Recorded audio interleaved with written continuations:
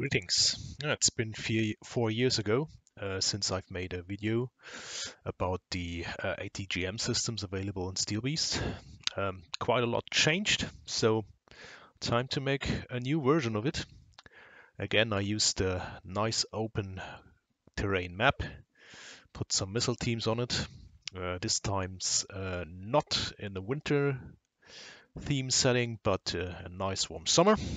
Then added some targets going around in circles so we can have some stationary and moving targets to shoot at, and then place the missile teams on a nice hill where they can see all or most of the targets. To show there are quite a number of missile teams available now. Can select them via menu and basically see what missile types are available in steelbeasts. Also, note that each missile team can then be assigned different ammunition types. For example, here the Dragon with three versions. The latest one, the Mark III, also called the Super Dragon, for example. So it's quite a variation we have. And for the video, I will basically use the most powerful and longest range missile type for each of the systems available. Okay, so, and for honorary mention, also add the one and only playable air defense missile here. Okay, let's start with the shortest range one. It's a new addition to steelbeast, the AT7 Saxhorn. Basically, it was designed to aid in the anti-tank firepower for mech infantry and infantry at company or even platoon level. A simple system, two wheels to control the launcher and fine track to the target. Dayside magnification. And you see it has quite an odd position for its Sackless beacon.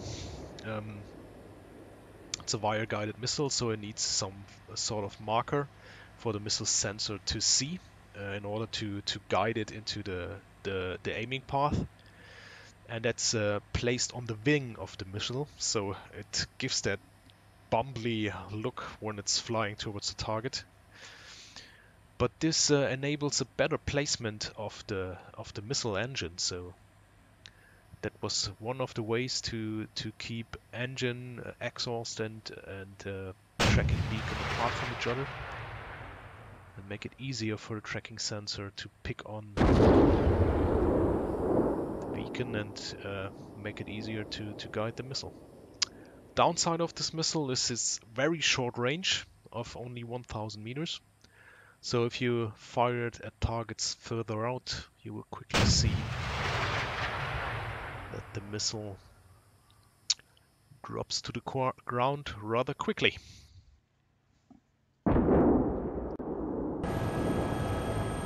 Okay, yeah, I've just seen one problem. A few of the targets are not moving yet, so I'm gotta give them starting commands. And T-62, nice target for the next missile, the Dragon. It's an older missile in steelbeast, but there have been some changes in sound and appearance. So let's find one of the T's. These two stadia lines on the bottom are basically to estimate the range to the target, to see if it's within range. Okay, that's an M60. Here we have one T. We see front side of the tank fits between the markers, so we can assume it's in range. Also in the TIS system.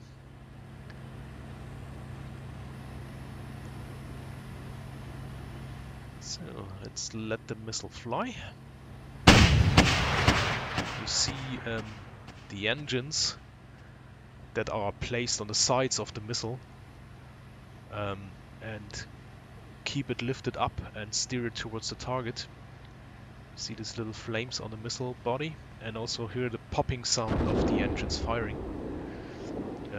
I never heard a dragoon in real life, so a dragon in real life. So from second hand, I've been told that this is a quite good characterization of the missile's actual sound.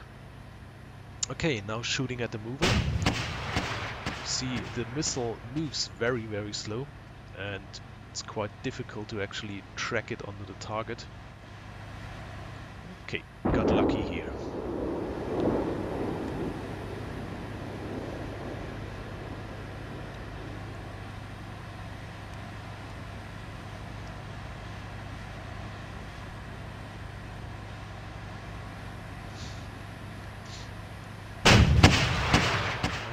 Let's guide one thermal imager and simply let it splash. Also rather short range for the missile, 1500 meters, with a quite big signature when firing, so very risky job using that missile. Okay, so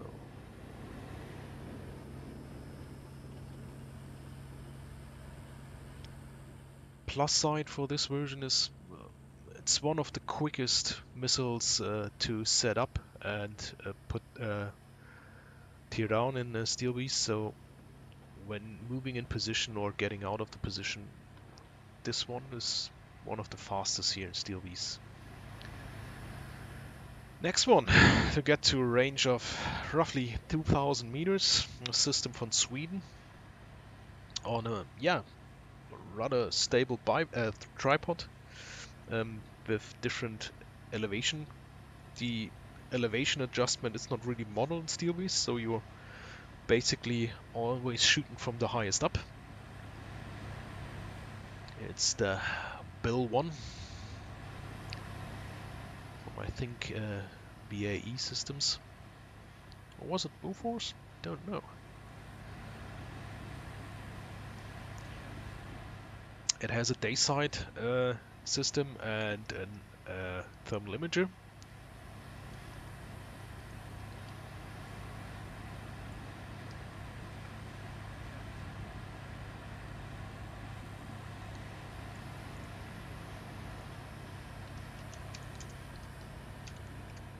Checking with Wikipedia on the side. Okay, do we have a target?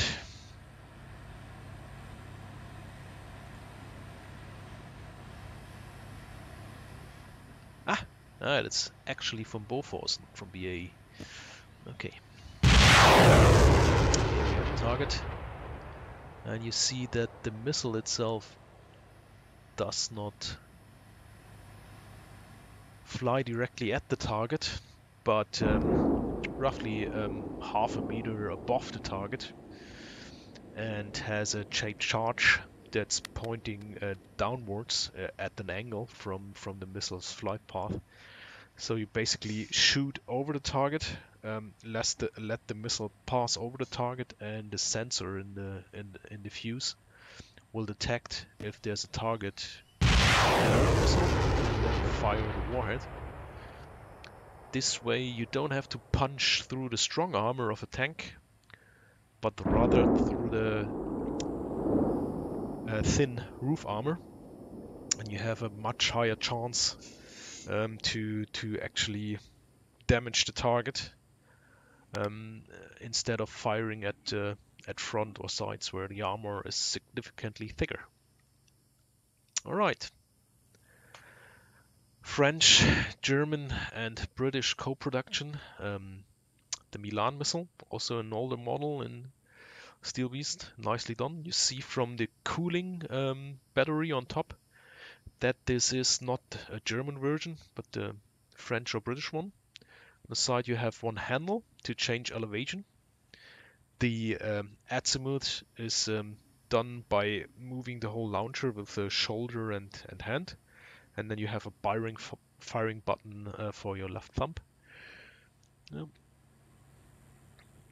good optics and yeah, thermal imager. The German thermal imager is quite loud with the Stirling engine.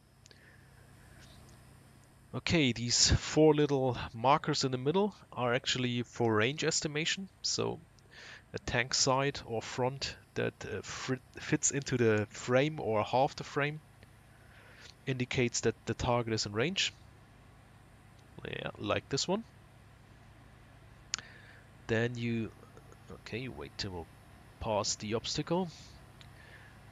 You place that lower chevron onto the target, so the missile will fly up and clear the ground, and then go down again towards the line of sight to hit the target. Also, thermal imaging system is not as good as others of the time. Pretty low grade, but still better than seeing nothing in the dark. And here the same applies. Put the target, let it fly out. The line of sight will automatically drop down, so you have the target in the crosshairs, and then guide the missile into the target. And this time we hit an ammunition bunker. Steelbeasts version available in 2000 and 3000 meter range. So yeah, still a potent missile, although it's from the 70s. Okay, next one, an improve to the 87 Saxon, the 8013 Metis.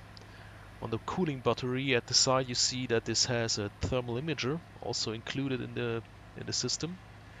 Range increased to 2000 meters depending on version, and it has a quite powerful warhead that can kill the latest tanks available on the market.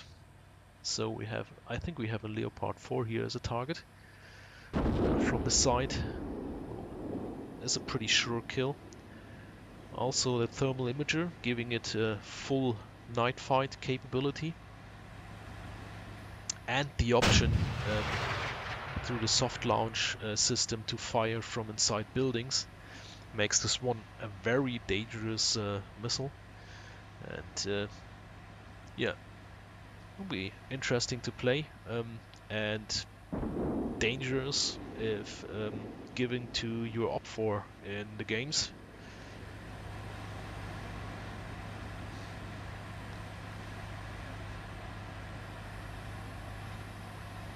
Let's increase the range. There we are. 84, 85.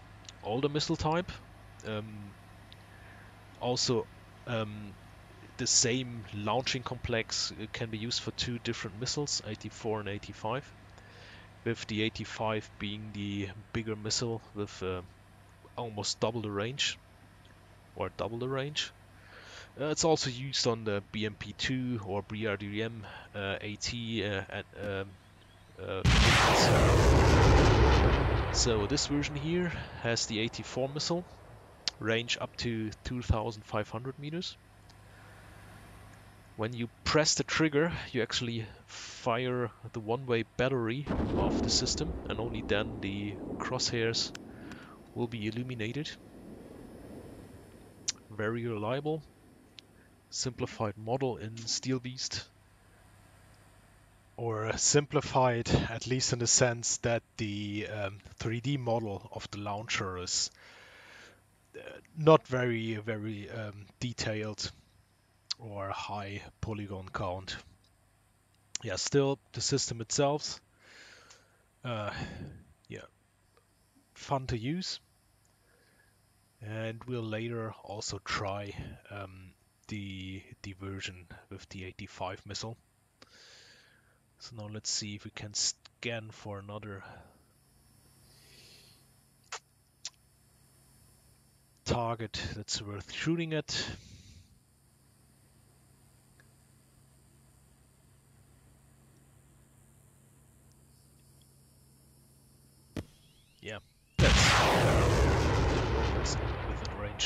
let's check.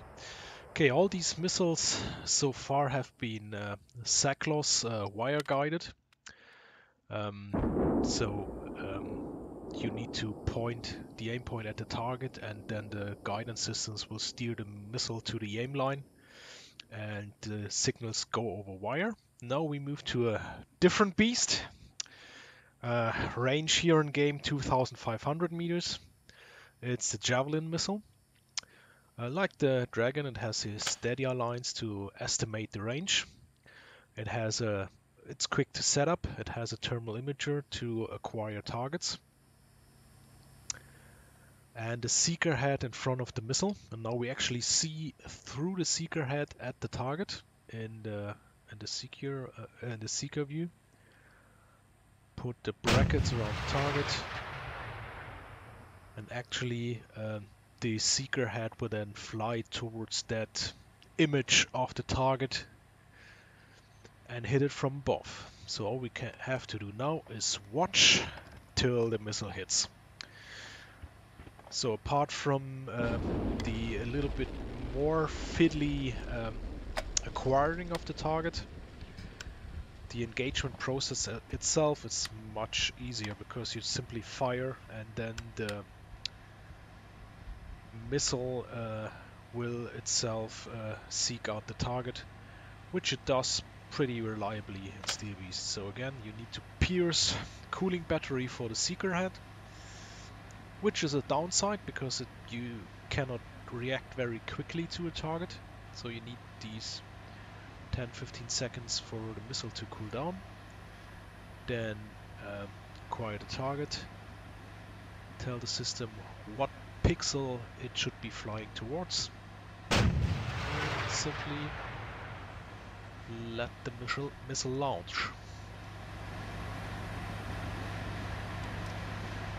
And there we go. Quick to use, and especially with the thermal imager, very good in detecting targets and easy to destroy them. So now this deserves a special mention.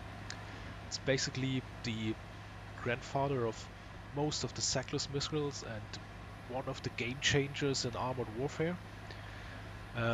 Still used today with more modern warheads and better guidance systems. And the first iteration were actually manual guidance. We needed to put the sight on the target and also then guide the missile flight with that little joystick. So very hard to use at the time.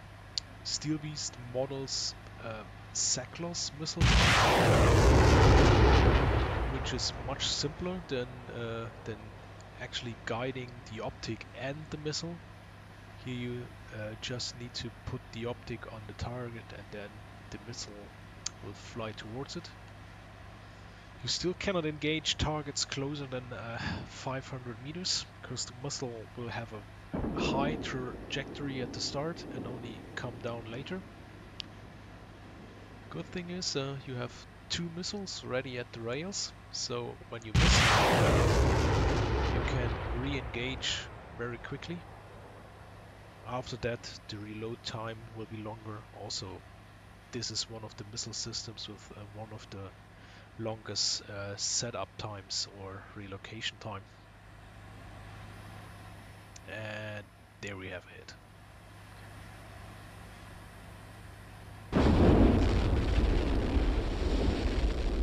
Yeah, now both rails are empty and would require reload.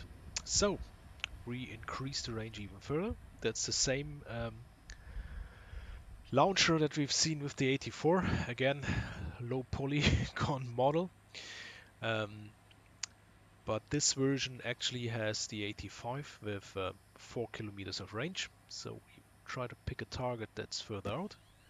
Quite a long flight time, so you need a steady hand, as the tracking time will be rather long and the target is very small at that range. And I probably missed.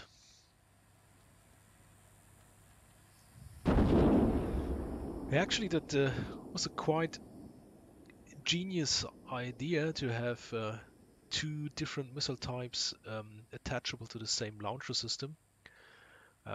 It enables the BMP-2 crews, for example, to use the same launcher, use their missile mounted and dismounted. Okay, so move on to the next one. This one is basically a mix between a SACLOS and Seeker Head missile. eSIM is cheating a bit by recycling the Bill's launcher model. It's very spike, and as we see here, you can fire the target and guide it manually towards the target, as I'm doing now. And other than the other SACLOS missile, you don't have the missile optics, but you actually can view through the Seeker head of the missile and manually guide the missile to target. Or you can use it like a fire and forget system by acquiring a target. It's basically the same type of Seeker head as the Javelin uses. And once you have a target locked, you can fire and forget, as they say.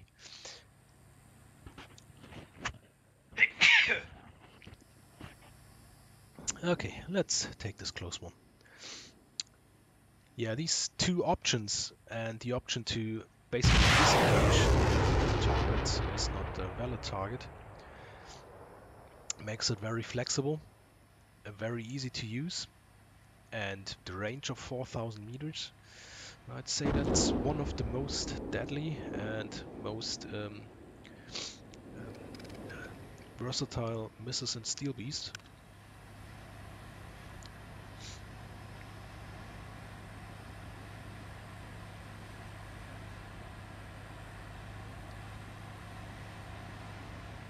Okay, let's up the range one more.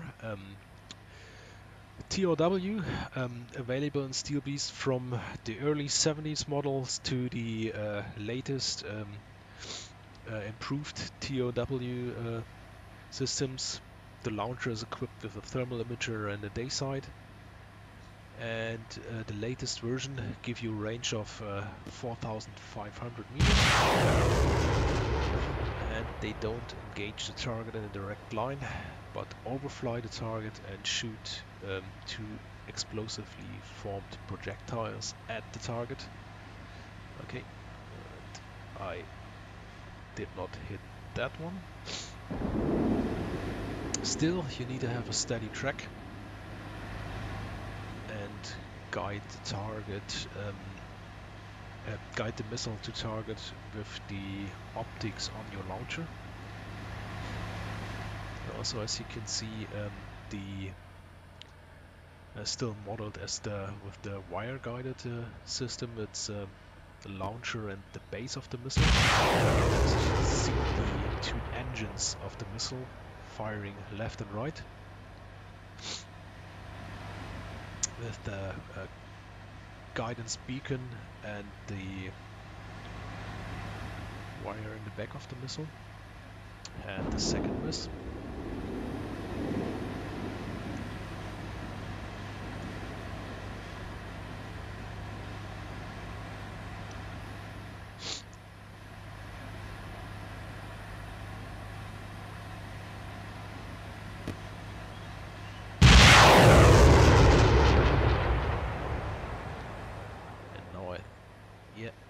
If he drives behind that target, I will miss for a third time. Great. Probably that burning Hulk triggered the missile. Okay, I demonstrated that I'm not very good at using the TOW.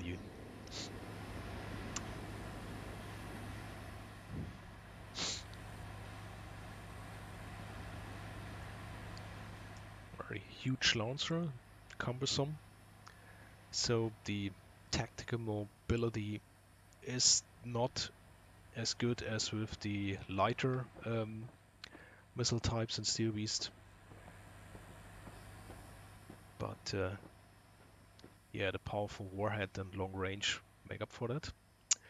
But this here currently is the champion in range and actually penetration power available in Steel Beast, the AT-14 or Spriggan Russian missile in Steel Beast, modeled with a range of up to 8 kilometers. So I put targets here at yeah, roughly the 7 kilometer range. You can see how long the missile is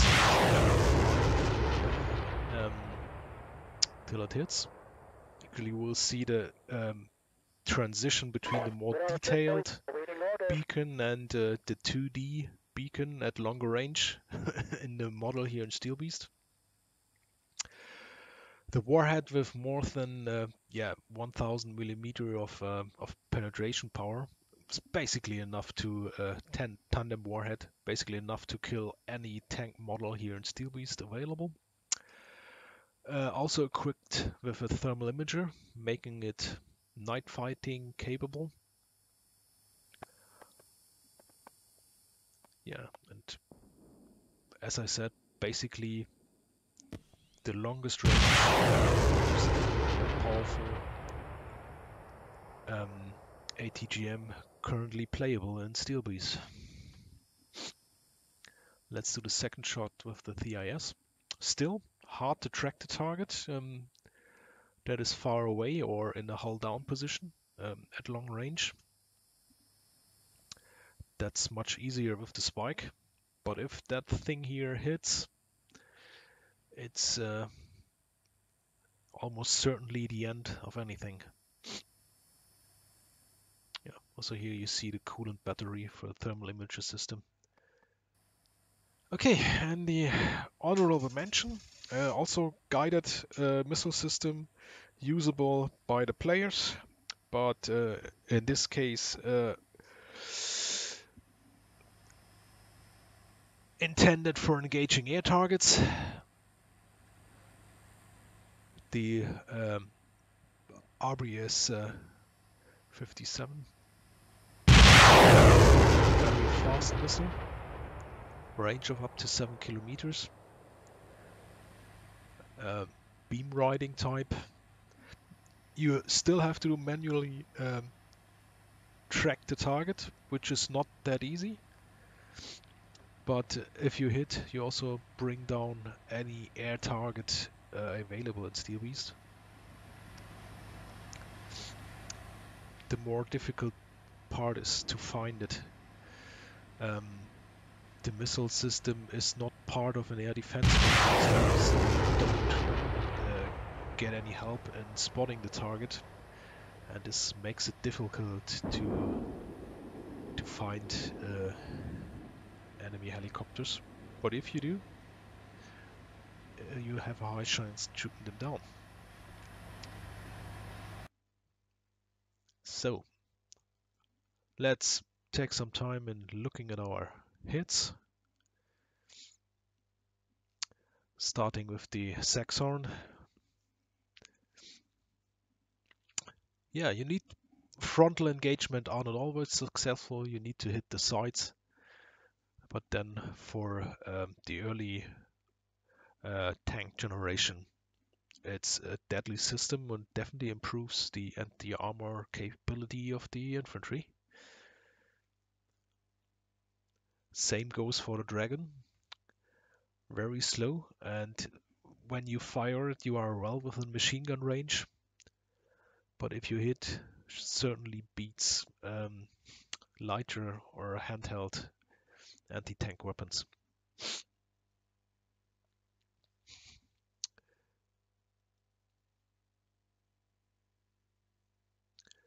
There we have the bill.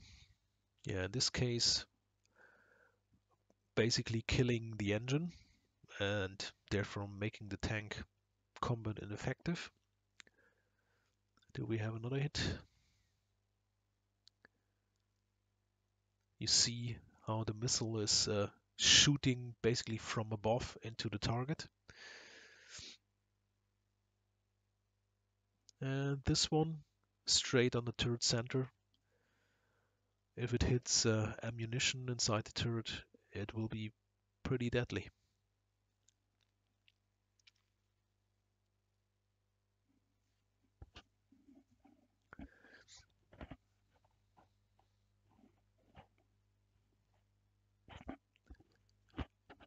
Yeah, yeah, the Milan, that was barely a hit. Also immobilized only. Yeah, it's need to keep a steady track, and I didn't. This one looks very well. Hit right center mass. That would be the end of the tank.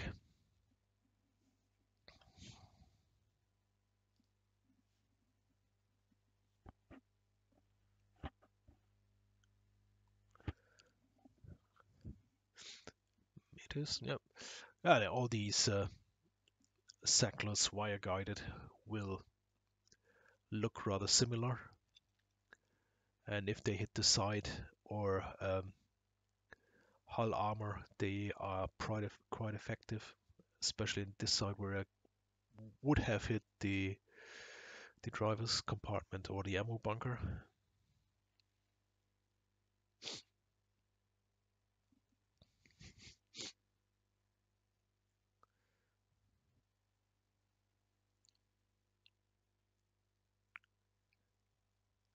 Oh, the javelin coming in from above.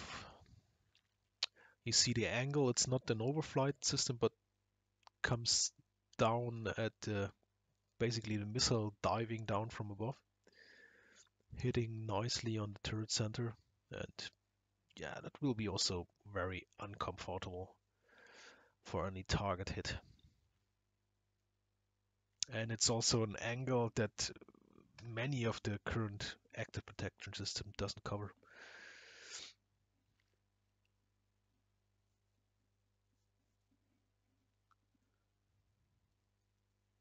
Right in front of the commander's hull. Yeah, the Sagar. They're a hit on the Centurion front.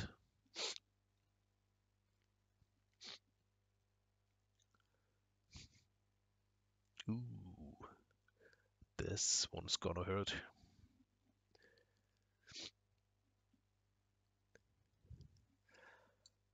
Yeah, actually this missile made the IDF tankers change many of their tactics, and that's why still such an, yeah, have to say, iconic weapon.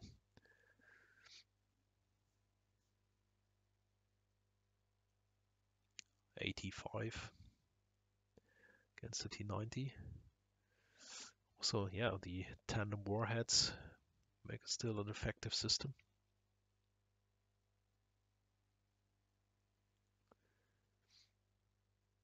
Yeah, I tried to hit the commander's hatch with the spike here, triggered on the opened hatch.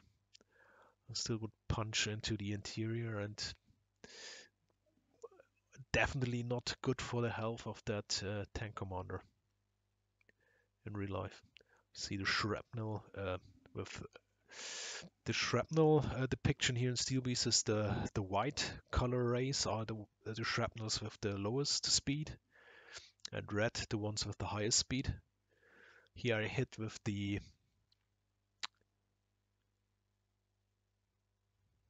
oh, need to switch back. The hit on the helicopter was with the Bofors missile, the RBS 57. Oh, here the TOW hits. Okay, that was too short. You see the EPF landed on the ground behind the tank and basically does nothing besides back scratching the paint. Here I caused some serious damage but didn't kill the vehicle.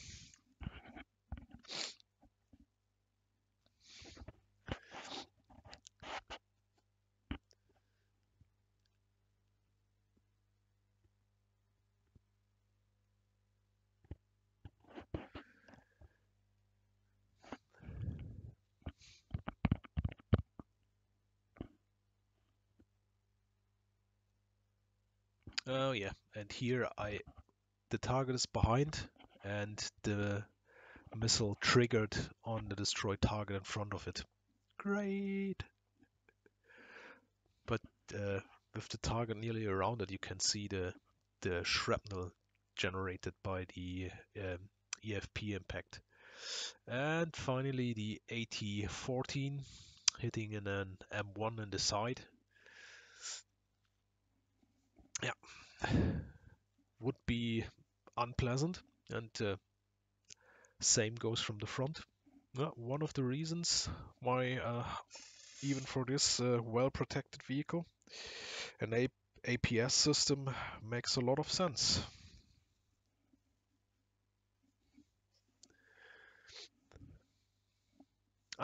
Here I have another RBS 57 hit. Nice in the under the rotor. Okay, that's it. All the new missiles and steelbeasts. Thanks for watching. Bye bye.